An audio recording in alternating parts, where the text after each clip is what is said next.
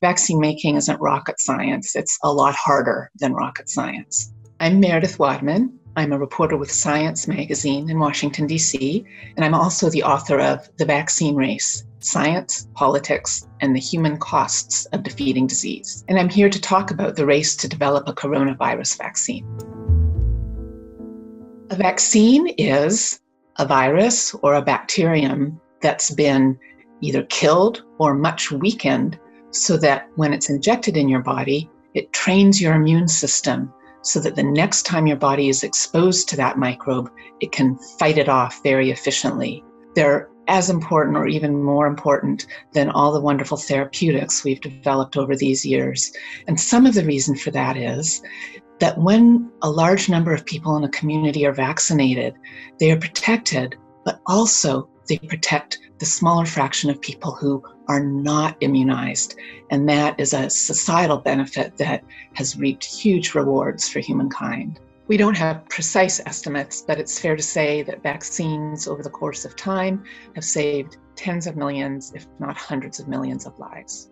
The real tough hurdle in getting an effective vaccine is bringing it from a laboratory bench to a biological product that is safe, that is effective, that is the same when you dose it into tens and then hundreds and then thousands and then millions and tens of millions of people. Science these days is a tremendously collaborative international enterprise. Scientists work in a global community, and I would venture to say that never has it been more so than in the fight against coronavirus, where people are dropping everything they're doing and basically research has ground to a halt, except for research on coronavirus.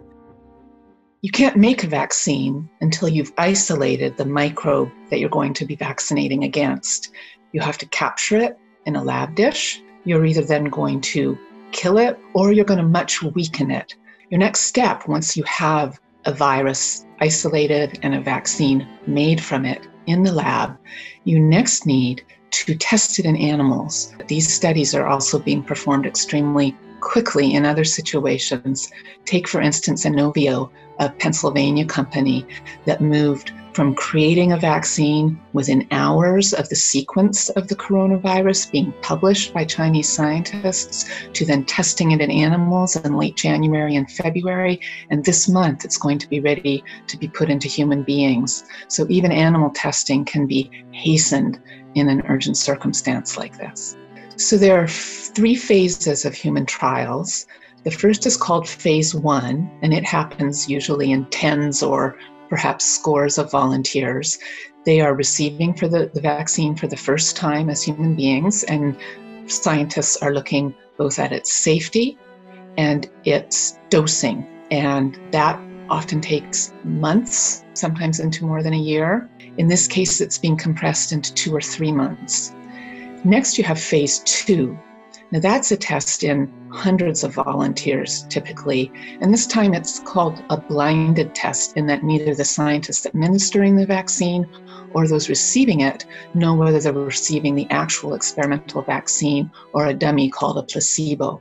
And at this stage, you're still looking at dosing. You're also looking at safety still, looking for signals. Now you've got a larger population being tested, or somewhat rarer side effects might become visible. And finally, you're also looking at effectiveness. What level of antibodies are these vaccines generating? Phase 3 goes to, in this case, probably with coronavirus, thousands of volunteers. It's still blinded, but now you're looking in a situation in which vaccinated and unvaccinated people are being exposed to coronavirus in the community and so on. Sometimes in traditional vaccine development, it's really tough to find an exposed population. However, with coronavirus, sadly, it's probably going to be fairly easy to find exposed communities. You then have to bring your product to the regulator and say, here are all our results from our human trials. And the regulator can take months and years to respond to that. FDA in this country has been moving extremely quickly with various permissions, and I think it's to be expected that they will not take months and years once they get a candidate application in front of them. It will likely be the case that in the first instance, once a vaccine is approved by regulators, it will go to those on the front lines, namely healthcare workers and others working closely with COVID-19 patients. That has to be the case, really, ethically, it seems to me. However, once that population has been protected, we hope, then one could envision it moving into the broader community. It needs to be said that there's going to be discussion, I imagine animated discussion, about who and how and when people are vaccinated. There's going to be products coming online, not all at once. There's going to be, I imagine, clamoring for the vaccine or vaccines. There's going to be some countries that have produced their own vaccine, other countries another. It's not going to be simple to get this vaccine distributed. You look at developing countries that just scarcely have the infrastructure to get even our existing vaccines out to their populations. And you just have to know that this highly infectious disease, if it doesn't reach them, will continue to circulate. How much this costs someone at the pharmacy or at a medical doctor's office is really going to be a function of whatever health system you're working in. The NHS is clearly very different to the United States system. One ballpark figure or one proxy might be the Prevnar 13 vaccine, which is against pneumonia. Here in the States, at least, it costs about $800. That's just a very ballpark figure, and you need to factor in all kinds of other considerations that are going to be at play during this unprecedented pandemic. Vaccines will be a huge part of ending this pandemic, but they won't be all the answer. We need therapies, we need antivirals, we need other ways of treating that are effective and efficient. So to the extent that those therapies are also in process, it's a tremendously important and hopeful time.